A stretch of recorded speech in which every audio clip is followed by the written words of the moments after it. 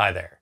In this video, I'll go over Chapter 1 of my book, The Ultimate Beginner's Guide to the 555 Timer. I'll show you how to read a simple schematic and translate that into placing actual electronic components onto a breadboard. I have a 400-point solderless breadboard on my bench right now. Each one of these holes is called a tie point usually, and there happens to be 400 on this. There are many other sizes. This one is quite a bit bigger. They come a lot bigger than this even. They come smaller than this 400-point one. But basically when it gives a number and then it says points or tie points, they're referring to how many holes, for lack of a better term, are on this breadboard. Now, what this allows us to do is not do any soldering and do very rapid prototyping of circuits. If you're just curious, if you put some parts together, if they're going to work, there's very few ways to do it quicker than a solderless breadboard. Now then, how do we know which of these holes and rows are connected to each other? On this particular one, I know already that this top row alongside the red line, these are all connected. The bottom row along the blue line is all connected. Same on this bottom section that we'll call this the top and we'll call this the bottom. So same here, the red line's connected all together, and this blue line, every point along this blue line is connected together.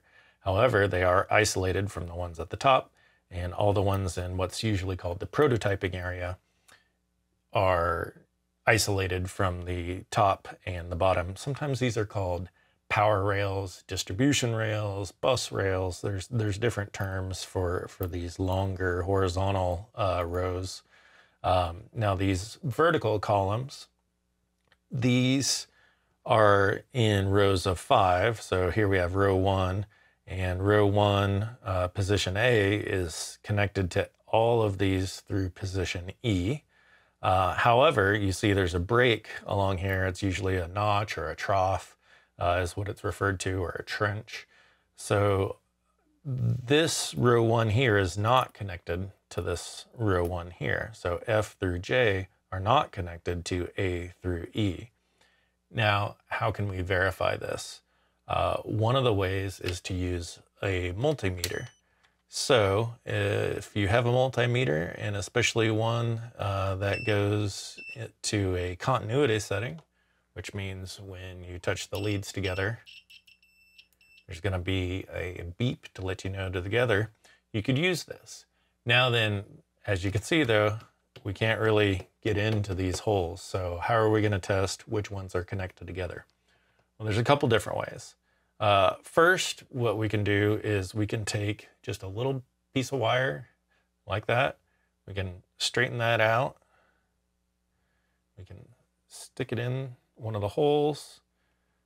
We can get a second piece of wire, straighten it out a little bit, stick it down into one of the holes, and we can see now when we touch this wire and this wire, they're connected. So everything in between here is connected. However, if I switch this down on this side to the bottom row, and now I touch these together, there's no beep because there's no continuity. So that's how you can test to see if certain points on your breadboard are connected to each other. Another quick note too, I mentioned the different sizes. This actually can be made bigger or smaller. A lot of people don't necessarily know this, but these rails usually will break away. So this is just some sticky double-sided tape on the back side holding this together. You can see there's little notches in here, and what you can do is you can actually connect multiple breadboards together. You can connect multiple power rails together. So I could take this one off and this one off and slide those together. I can take this whole thing and put it on a whole other row of breadboard connections. So you can really customize your layout to what you need as far as size is concerned. Take a look at figure 1-6 in my book. You'll see a schematic and a breadboard layout of a very, very simple circuit. It's almost the most basic, simplest circuit you can make that actually does something, at least something interactive. The interaction is only a switch, but still, if you're new, completely new to electronics, schematics may be a little daunting. So what we can do is take a look at the schematic and take a look at the breadboard layout here. Now I've tried to lay my breadboard out as close to the illustration of the breadboard in the book.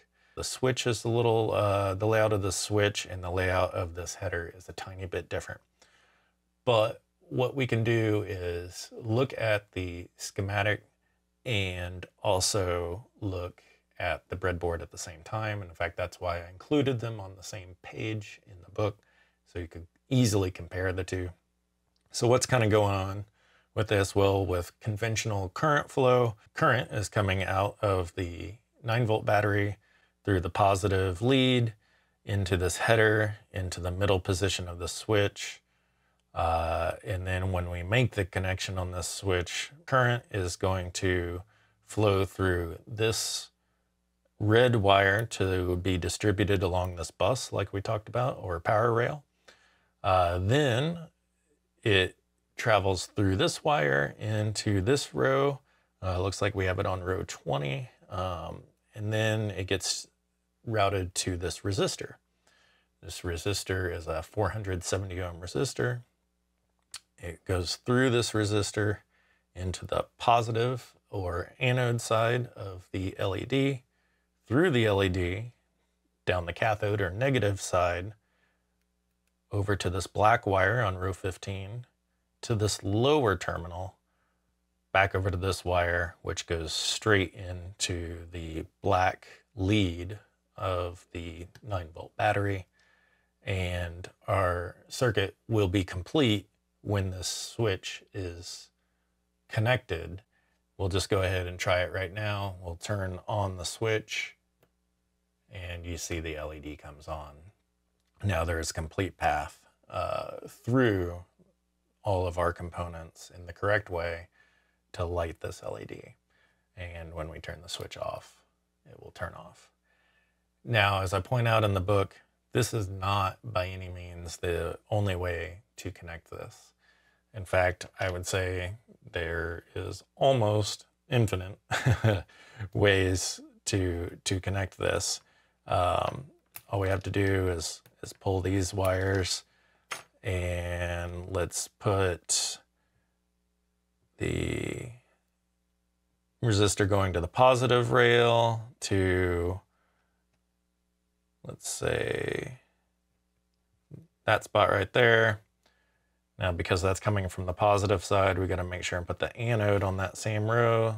So we'll put the anode on the same row, the cathode going to the negative terminal. So now we have no actual wires connecting our components. And now when we turn this on, it's still going to light up just as it did before. I hope you found this video helpful. If so, please give it a thumbs up. I'm going to skip making a video for chapter 2 of my book because it'll be easier to explain the 555's pin functionalities in the subsequent chapter videos. If you haven't already subscribed to my channel, please do so now. Thanks for watching.